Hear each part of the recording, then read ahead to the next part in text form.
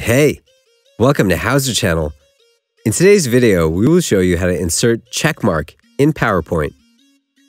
Open PowerPoint. Go to Insert tab and click on Symbol.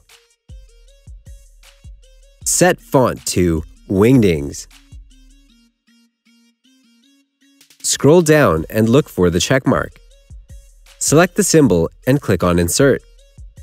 Click on Close. You can also edit the checkmark. Select the symbol and go to Homepage. You can change the font size of the symbol.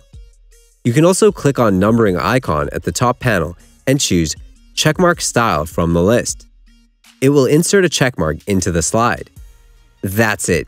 Thanks for watching the video. Please like it and let us know if you use any of our tips and tricks. Subscribe to our channel. We upload new tutorials every day. See ya!